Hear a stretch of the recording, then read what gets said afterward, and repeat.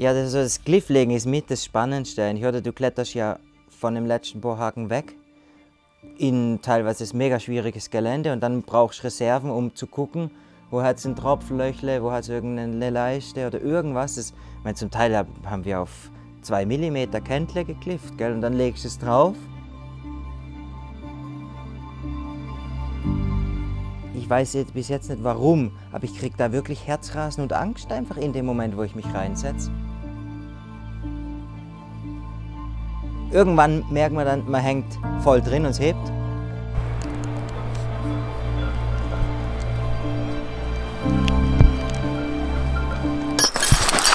Boah. Scheißdreck!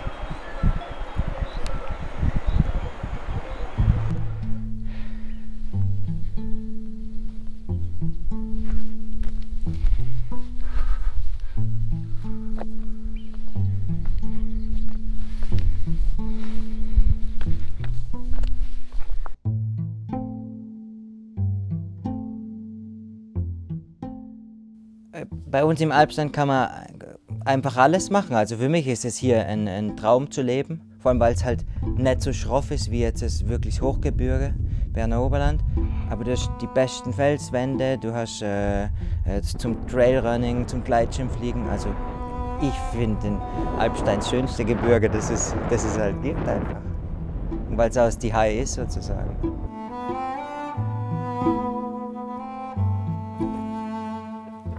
Ich habe den Alpstein nicht so richtig gekannt. Wobei ich war mal als Kind in der Hundsteinhütte mit der Jugendgruppe, so mit 10 Jahren oder sowas. Und ich bin eigentlich hier mit meiner Familie hergekommen, weil die Frau ein Jobangebot in Rorschach hatte. Und dann habe ich den Alpstein kennen und lieben gelernt, wenn man so will.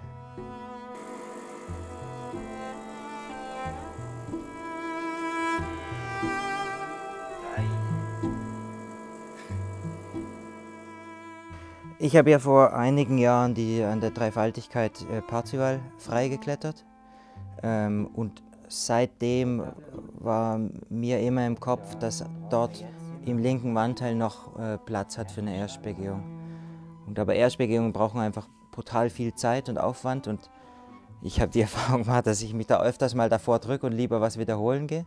Und eigentlich ist es durch Corona entstanden, weil Reisen war nicht möglich, Expeditionen sind nicht möglich. Dann hat sich es wie angeboten, vor der Tür was zu machen.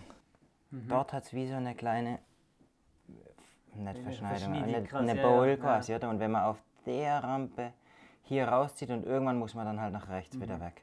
Und das wäre mega logisch. Ich habe die Diskussion entweder da unten genau. oder da oben. Aber da bist du halt näher an der Techno-Route. Und dann ist das Quatsch, oben ist ja die Verschneidung.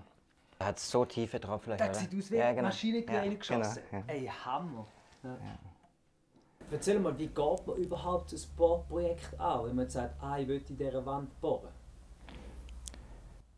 Ja, also der erste Schritt ist, dass du eine Wand hast. Und in unserem Fall, wir haben jetzt quasi, obwohl wir hier die High sind, uns informiert bei jemandem, der verantwortlich ist, ob wir überhaupt bohren dürfen. Und dann brauchst du halt noch eine Linie möglichst, gell, oder? Das ist Equipment und dann kannst du mal bohren.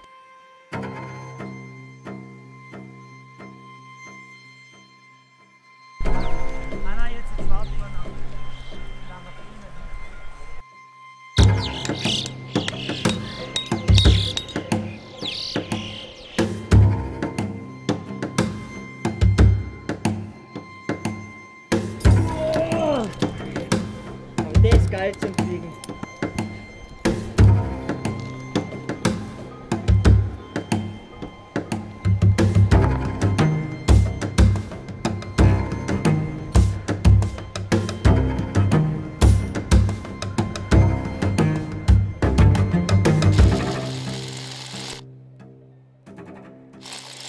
Das ist eigentlich heute State of Art, dass von unten erst begangen wird. Es wird weggeklettert, bis man kliffen kann, dann wird die Bohrmaschine gezogen und dann wird gebohrt.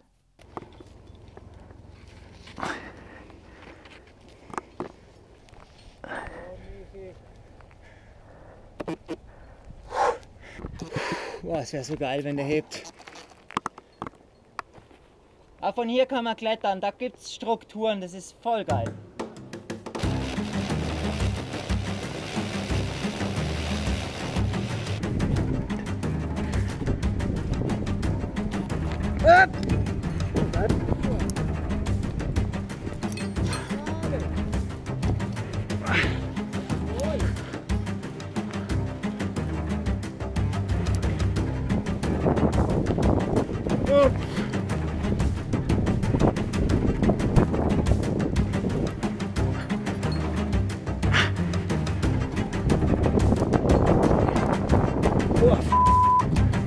Alter!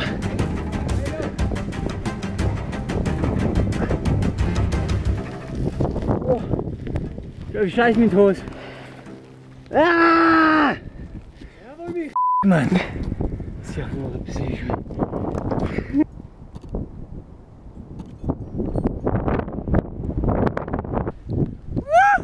Woohoo!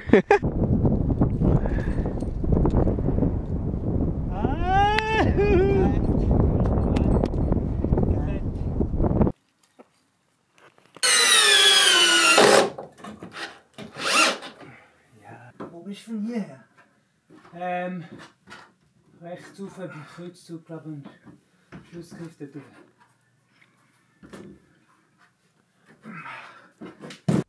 Ja, jetzt ist der Arbeitsteil getan, gell? Der handwerkliche. Aber das Große steht eigentlich noch bevor, oder? Ich meine, ich würde mir brutal wünschen, dass ich es klettern kann. Aber das steht halt ein Stück weit in den Sternen, oder? Ich meine, wenn man es von unten erst begangen hat, weiß man, man hat eigentlich fast alle Züge frei geklettert. Also es ist machbar. Aber ob ich es am Stück klettern kann, ob ich es von unten klettern kann und so weiter und so fort, das steht in den Sternen. Und trotzdem ist es eine Aufgabe und ein Projekt, auf das ich mich brutal freue das nächste Jahr. Also es wird viel Zeit und Energie kosten, aber trotzdem, alleine jetzt das einmal gewesen zu sein, vor 2 Wochen, war schon total genial einfach. Und wir haben da oben einfach unsere mega Freude.